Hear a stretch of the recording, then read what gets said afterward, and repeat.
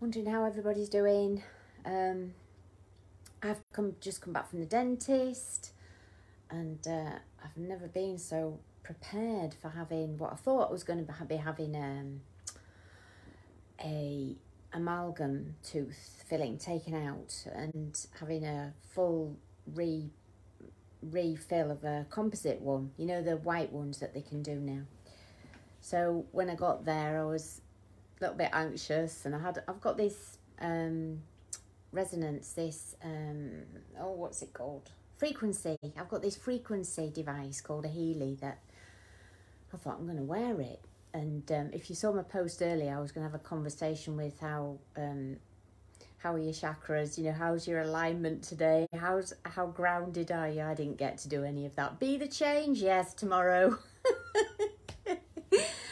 Anyway, I did get to talk a little bit about energy and frequency, and I had my device on, and I had it on a program that's called Calm, and it seemed to work. Anyway, that's about that. But having my tooth done, I've bitten. Well, I have bitten on. I think I felt it go. I've got a very tiny crack in a tooth at this side at the top on the back, and it's been giving me some stick, some jip, as we say in Yorkshire. When I've been eating cold food and chewing on it, and so I knew I needed to get something done, so I went, and she suggested that I had this filling taken out, and then she would see if she could sort of repair this crack. And then today, when I was in the chair, she said to me that it might not work, you know, and so I got this inspired thought to say, could we do a plaster over job, like, you know, could we just sort of like try and fill in the crack a bit? So she said, yeah, we can do that. You know, and I came out with a bill that's like a third, maybe even a quarter of what I was going to be paying to have a whole thing taken out. And there's no guarantee that either of these processes will work. So I'm hopeful that she's put a white composite sort of touch up, bit of a paint job. It's called papering over the cracks. Anyway, I'm hoping that'll sort of like stop the problem of this pain when I'm eating cold food, because that's the only time it's been bothering me. So anyway, I ummed and ahed about having a pain-killing injection. And I remember when I was younger, you know, I'd like sit in the chair and just steal it out, because I was brave in those, well, braver in those days. Anyway, I opted for it. She was really good. I sort of like, the dentists are becoming, I think, a little bit more awake, and I mean, I said to her, you're on a level of being as popular as a parking attendant. She smiled and she said, I think we're even less popular than parking attendants. So anyway, she gave me this. I didn't even know that you could have and what is it when they give you anaesthetic? That's what I'm trying to find that word. That doesn't have adrenaline. I didn't even know that anaesthetics had adrenaline in it. Anyway, she gave me one that didn't have adrenaline in, only half a shot, and it did the trick, no problem.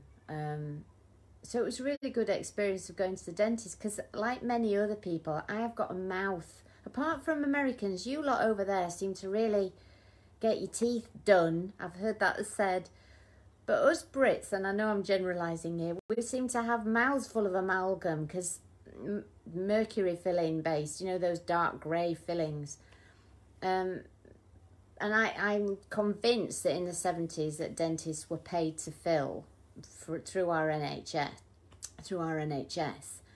And I think I got a mouthful of fillings that I didn't really need, because much as I I didn't like going to the dentist, but we had a family dentist, like I think many families did. You know, we all used to pile in together. This is with my mum and my dad. You know, my mum used to take me to the dentist regularly. So that was one of the things she was really good at, hoiking me off to the dentist.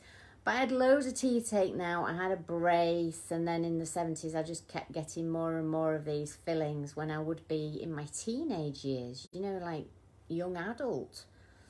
And then obviously occasionally they're being dug out again and refilled, but always with amalgams. And as long as 20 years ago I was saying, can I have a white one? Can I have a white one?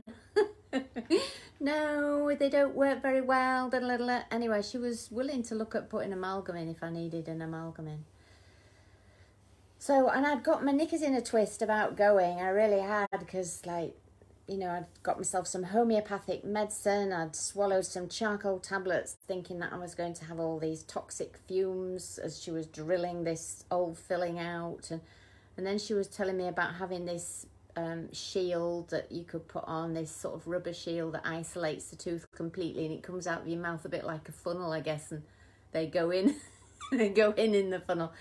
God knows I didn't get that far, but if ever, I'm sure I will have to have some more dental work done at some point. Yeah, but just interesting experience going to the dentist and drinking dandelion tea and dandelion root tea, you know, all these sort of like natural remedies that us wise older women have sort of like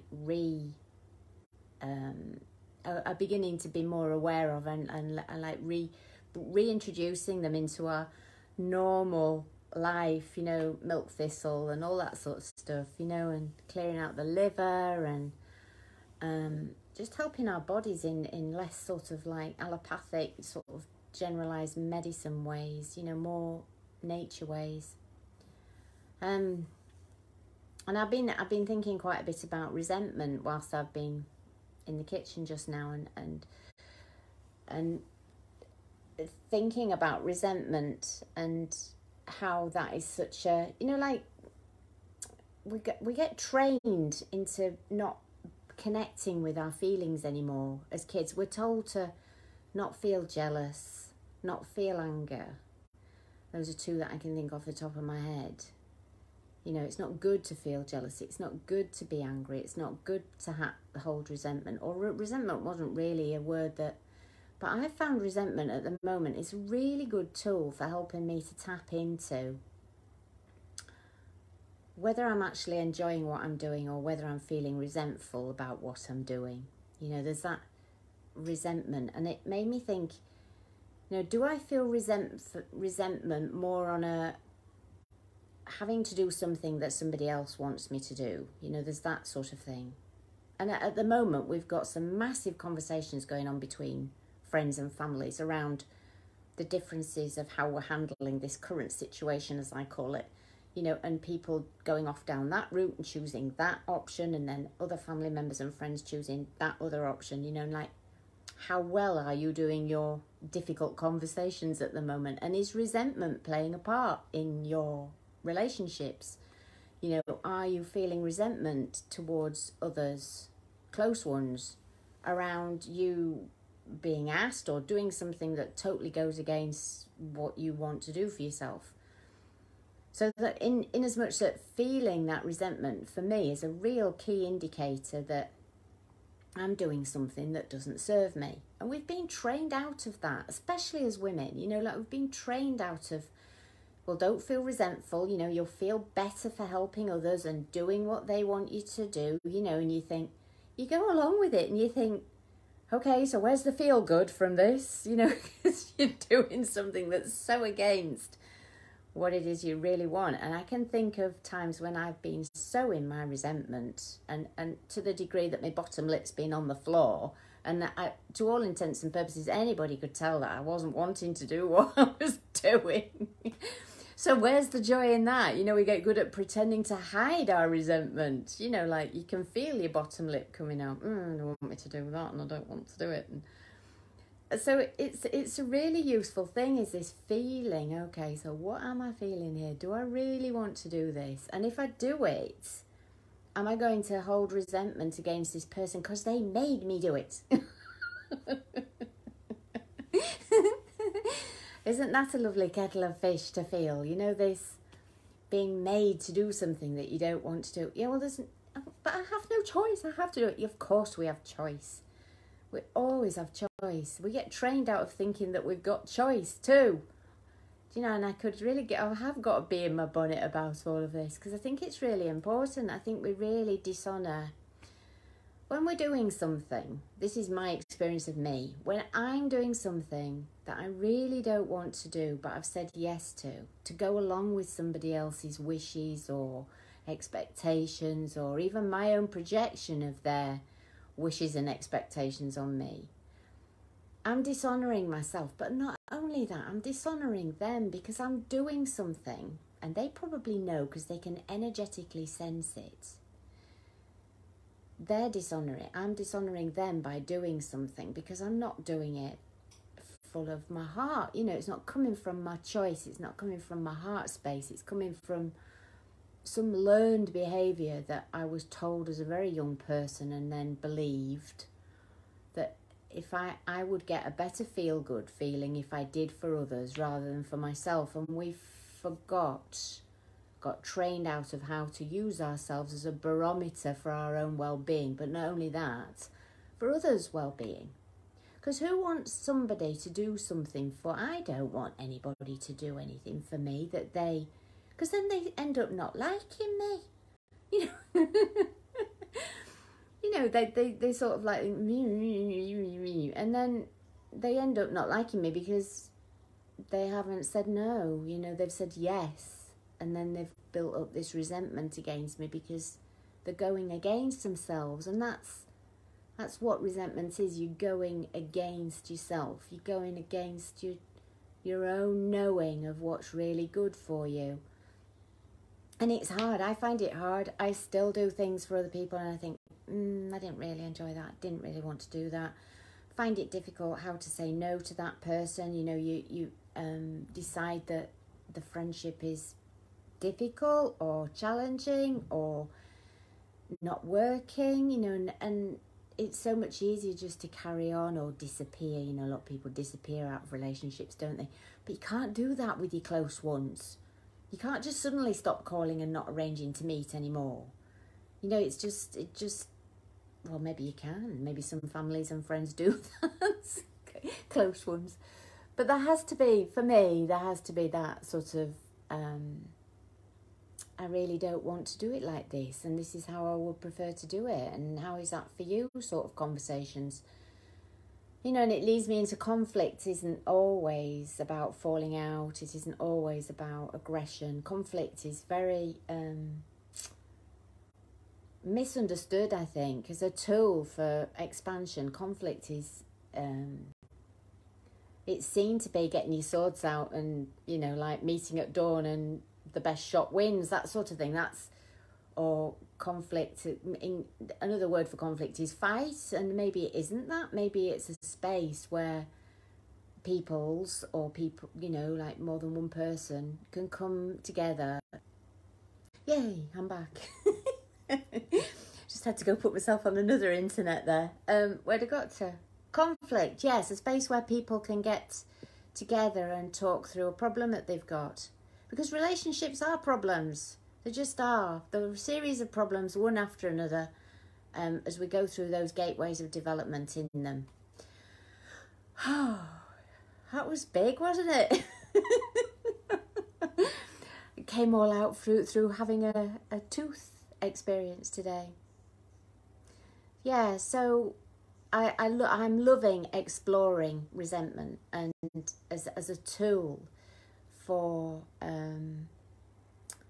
falling in love with the parts of me that, you know, like it that's been one of the things that, you know, all these bits that I've been closed to, like resentment, like anger, like jealousy, all the dark, shadowy side of us that, you know, that everybody said, oh, it's your shadow side. You think, shadow side, what's that? And then I realise that it's all these feelings that I've been trained out of. You know, I've allowed myself to be trained out of those tools that have been most useful to me, especially now in this day and age and this current situation that we're going through, because anger, resentment, fear, judgment, discernment, choice, those things that we've been led to believe are perhaps not available to us, or perhaps are something that we should try and rub out of ourselves, those very things are in us for a reason. It's to help us be human and to help us look after ourselves. And there's a place for us putting ourselves first. You know, there always will be. You know, there will have that. There'll come a point in our life, always, I guess, for everybody, that you have to decide whether it's me that's going to be there. That at some points, I can't think of the words to say there, but at some point you have to put yourself first. Everybody, I think, throughout your life, you get that message. And for those of us who have held huge amounts of resentment and bitterness, I think, is the end result of hanging on to too many resentments and not resolving your resentment. So you end up being bitter, and, you know, you can recognise bitter people. They're not engaged, they're angry.